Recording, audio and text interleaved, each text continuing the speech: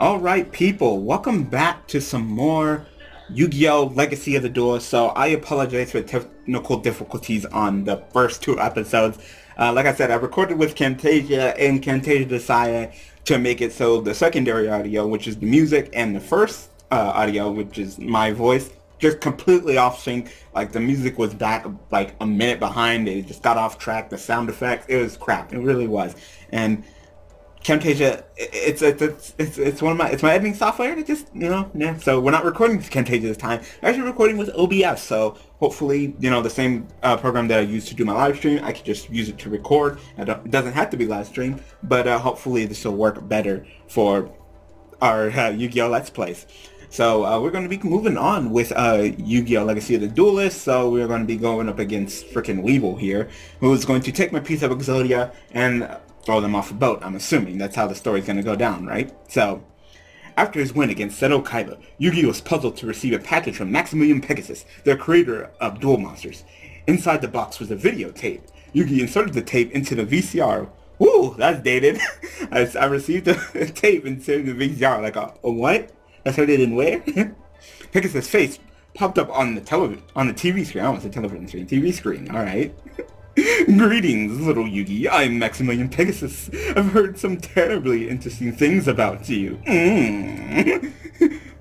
Your impressive defeat of Seto Kaiba intrigued me so much that I've decided to investigate your amazing dueling skills personally, right here and now. Shall we hold a special duel? I don't want to do anything with you, Pegasus. Hello?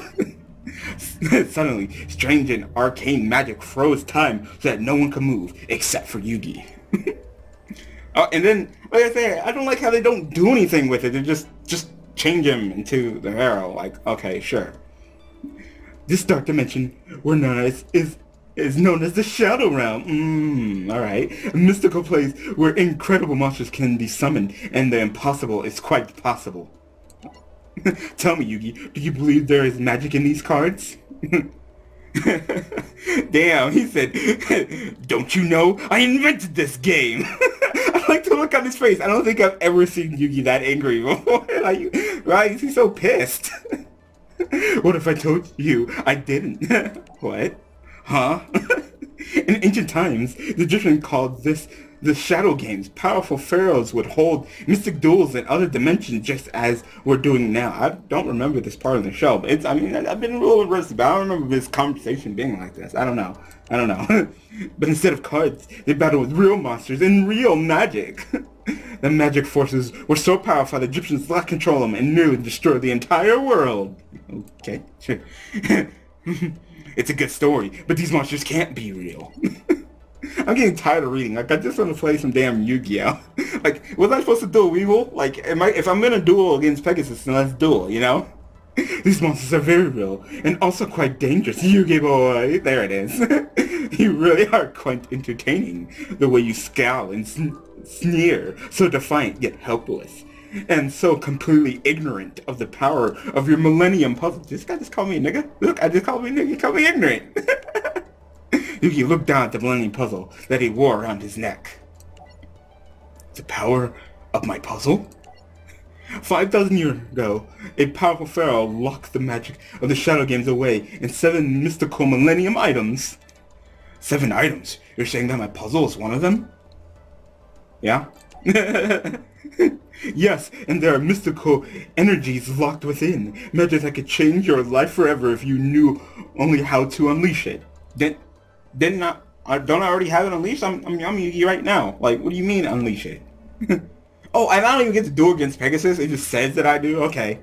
After 2 duels, it seemed that Pegasus knew every move Yugi was going to make before he did. Freaking cheater. There's actually one time I was playing on Yugioh Pro and I dueled against the AI playing who was Pegasus, and he played Minecraft, and he called like every single time I drew a card he would just call it, and I'm like, how the hell do you know exactly what card? Like, there wasn't even a card to search for anything, it's Minecraft. Like, oh right, the Millennium Eye, yep, that's totally fair. Despite his disadvantage, Yugi mustered all of his strength and nearly won, but Yugi ran out of time when the time limit passed. What is this, a tournament? What is this, time? Judge? Judge? We win the time? Like, okay. I've taken the measure of your talents this day, Yugimoto, and next time we duel, we shall play for far higher stakes. I mean, we're already in the Shadow Room dueling. If one of us loses, we die. So, I mean, what farther stake is it? Oh, no, he wants to take my innocence. That's it. He wants to take my innocence. That's much higher stakes. They want to take Yugi's to innocence. I'm done with your games. You presume I'm giving you a choice in the matter, but I'm not. For I possess one of the 7 Millennium items, the all-powerful Millennium Eye. The Millennium Eye? That's right, Yugi boy. I'll show you the true extent of its magic. I have found that given the proper incentive, anyone can be made to play my games. The powerful Millennium Eye lashed out and stole Grandpa's soul. Yugi can only watch in horror. Yugi! Grandpa! We will do it again, Yugi. How else will you ever reclaim your grandfather's soul? Yugi had no choice but to compete in Pegasus' Duelist Kingdom tournament so that he could get his grandfather's soul back. At Duelist Kingdom, each duelist was given 2 star chips which they could wager against other duelists on the island. Whoever earned 10 star chips gained entrance to the tournament's final, where they could compete for 3 million? 3 million? And a chance to duel Pegasus. Fuck Pegasus. 3 million? Bruh. 3 million. For his first duel, Yugi faced off against the conniving Weevil Underwood. Is that really his last name was? I don't even remember. Alright. A duelist with whom had a bit of history. While riding the boat to Duelist Kingdom, we took Yugi's precious Exodia cards and threw them into the ocean. Boy, you gonna take my cards, my pieces of expensive cardboard, and throw them off the boat. Boy, you catch me outside, how about that, alright? Alright, Weevil, I'm tired of this shit. So when Yugi spied Weevil on Iron, he chased after him into the woods. Alright. Welcome, said the spider to the fly. You for right into my trap. Ugh, alright. It's time to answer for destroying my Exodia cards, Weevil. And then he transforms again. Like it'd be cool to have like a cutscene or something. I mean, you probably can't do it from the show, but can't you let bygones be bygones? No. Like, dude, you're dead. You're dead. We're outside. You're about to catch these hands, my boy. Weevil, it's time to find out if you're good at dueling as you're running away. Ooh, burn. Was I simply running away, or clearly weaving you into my web? Alright, I'm getting sick and tired of these puns. Let's just do. Yeah, it's time to duel. Seriously, it is. Nope, story deck. So I guess I can't just sack you with Exodia, but, I mean, I could probably just beat you with something else. Like, if you're actually gonna try to bust out the frickin' Great Moth, I mean, I'll go second. I mean, really, what are you gonna do to me? I'd rather get that additional draw, because I think this is updated so you won't get that card, so. Wow, now if this isn't the frickin' Yugi deck, I don't know what it is. What's this card do? Oh, alright, don't I destroy a field spell? Card activate, destroy it, then we each take 500. Oh, fucking Pot of Greed, man. And then, damn, Weevil, you're getting all the broken cards. Alright, I see you, Weevil. I see you.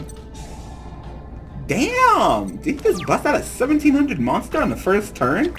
Alright, sure. So, guess I'll go ahead and activate this, pop the field spell, then we'll both take some damage. Because why not? And then I'll probably just set her, because she has that big booty. Oh, you dropped down to 15. I don't think I have anything that's 15. Nope, that's only 14. Yep, I'll set this, and then if this survives, I could tribute for Curse of Dragon next turn. So you're strong enough to attack over this killer needle. Alright. So we both take 500. Wow, he has another one. What? And then you just play this. Like, alright, sure. Alright. Why would you just play this and leave it like that? Like, you're not that thirsty with damage. Wow. I got another one. So during each player's time I phase, that player takes 500, so.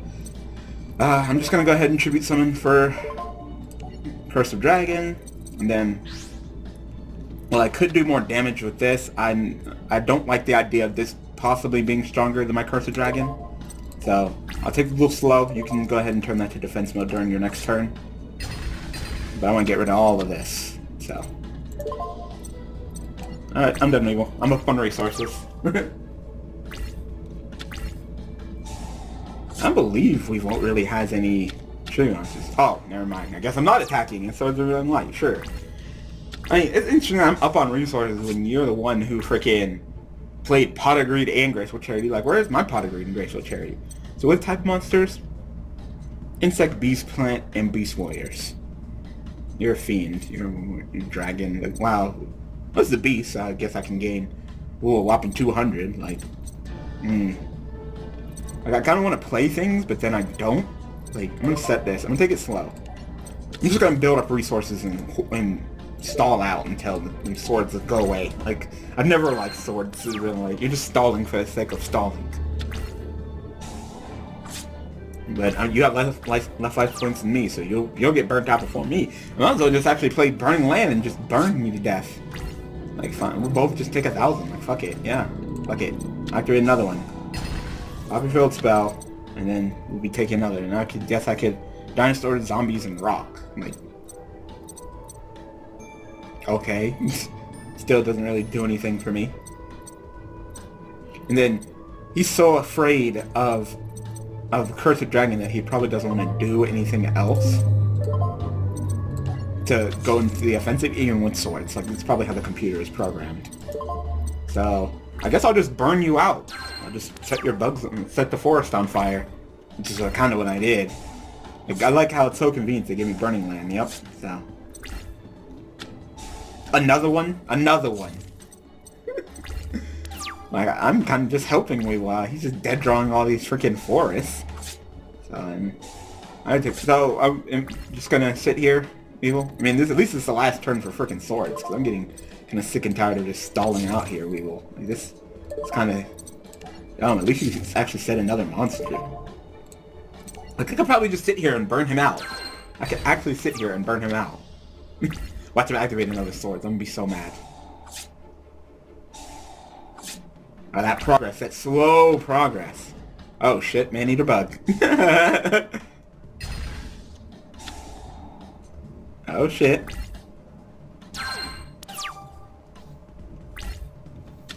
So what does this do? Like, Cocoon of Evolution. I don't even know what this card does.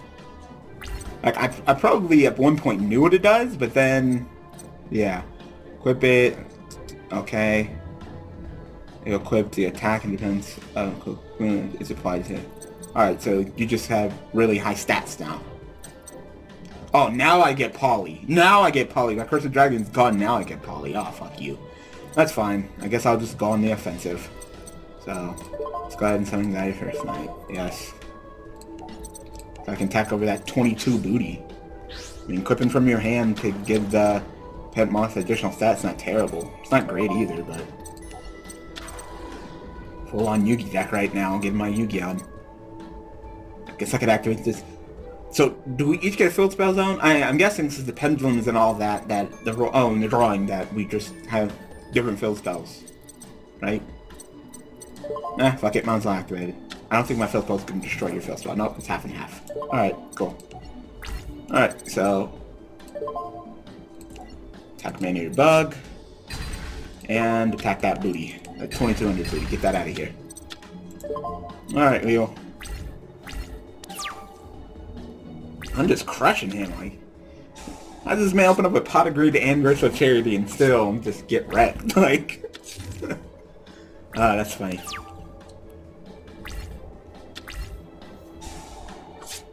So... this will probably be game? Yeah, I think it's game. Or it will be game, anyway. I guess I'll just summon my Imp, attack with Gaia, attack game. Is that game, Weevil?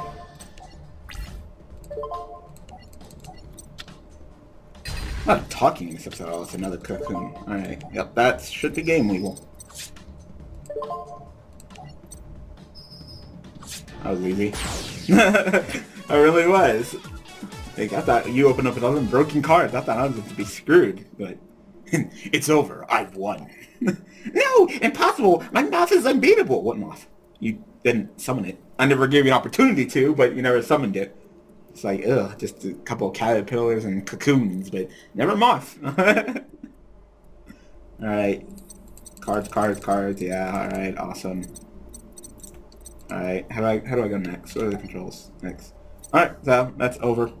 I could reverse still, but nope. So next time I play as Joey and I duel against the Harpy Lady. Now, does she have like all the Harpy Ladies, like the updated ones? And do I have updated Red Eyes deck? That'd be interesting if I did. So, anyway, I'm gonna go ahead and call it an episode of here with Yu-Gi-Oh! Let's Plays playing Legacy of Duelist. Of course, I will be back on Thursday with another episode. So I hope you guys enjoyed. So thank you guys for watching. Thank you guys for all the support. And I will see you guys on Thursday with another episode. Alright, people. Thanks for watching.